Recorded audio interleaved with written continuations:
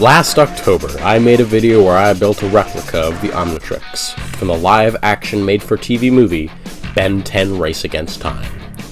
It is, to this date, my most viewed video on the channel.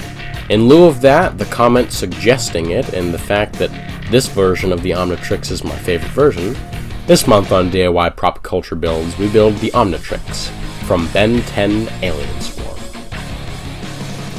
5 years after the conclusion of Ben 10 Classic, a 15-year-old Ben is a regular teenager in small-town Bellwood, until the DN aliens invade. In reaction to this, Ben takes the Omnitrix out of retirement and gets a sleek, shiny new upgrade for the second and more mature show, Ben 10 Alien Force. Due to this show's success, a sequel for the first live-action movie was funded. Taking place between seasons 2 and 3 of Alien Force, the movie follows Ben as he reunites with his old flame in the form of the exiled Elena Validus to fight off an invasion of alien nanorobots called the Chips. Okay, so the plot maybe wasn't super cool, but that wasn't the draw to the movie. The draw was, well, I'll just show you.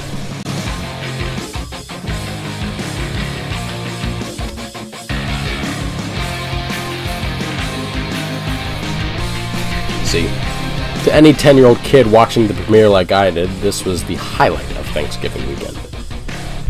Anyways, enough gushing over childhood memories. Well, for materials, you'll need green duct tape, electrical tape, aluminum tape, modeling clay, hot glue, a 1/4-inch dowel, and 2 strips of Velcro. The comment suggested that I use EVA foam. Although that seemed like a good idea, it just wasn't as durable as I would have liked. First, you'll want to model the dial out of clay. I would have tried to make this spin like I failed to do last year, but that would have made this way too bulky, and the 2.0 model of the Omnitrix was always supposed to appear sleek.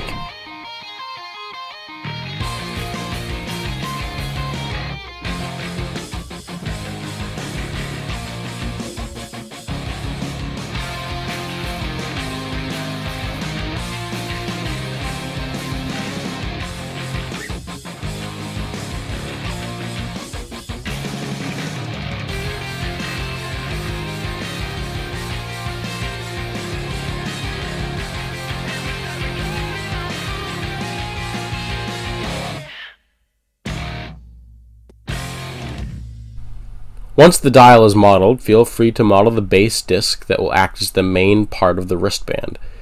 This piece will be the same thickness as the dial, at a little over 1/2 inch, but it will be wider in diameter. It will have 2 small cutouts at the top and bottom. Now take the dowel and use it to push it through these cutouts. Once this dries, remove the dowel and use it to make the pegs on either side of the Omnitrix base.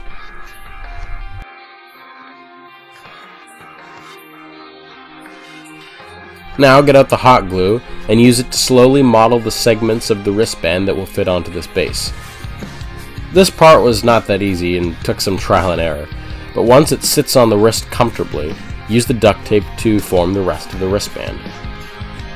Cover the entire piece, except for the pegs, in a layer of green duct tape. 90 degrees from these pegs, either side of the base. Be very careful to model 2 semi-rectangular triggers in the sides of the watch. Make sure there is some raised space between them and the band itself, as to mimic the shape of the real prop. This is where the cartoon and live-action Omnitrixes differ. Where the live-action prop has very thin buttons and band heads that attach smoothly at a slight angle to the base, the cartoon one has very thick buttons and the band flares out at the base. This is something to keep in mind if you want to make an Omnitrix that is more accurate to the show than the film. Cut out 2 corresponding segments of Velcro and then attach them to the Omnitrix's wristband, where they'll be needed.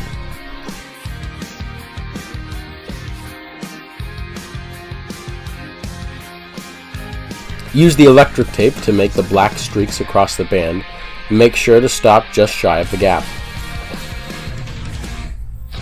But also to be mindful to line them up with the triggers correctly. This not only makes the prop more accurate to the real one, but also helps to mask the Velcro fasteners at the bottom as they are the same color. Make a circular base from folding and cutting a circle out of green tape, and then use 2 wedges of the electric tape to make the Omnitrix symbol. Once this is done, Use the hot glue to form a glossy bead over the symbol. Make sure not to make it too thick or it will come out foggy and you'll have to repeat this step like I did. As the penultimate step, use the aluminum tape to chrome the dial, the pegs, and the triggers. Although it's pretty much impossible to make the tape lay perfectly flat on these surfaces, make sure that they're at least as flat as possible to make them appear close to polished metal. Now that all the pieces are created, the final step is to glue the dial to the wristband and the face to the dial.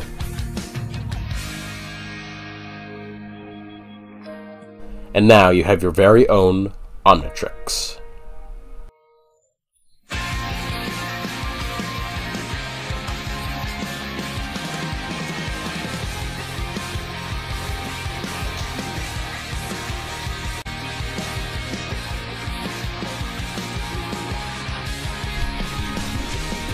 Thank you for watching.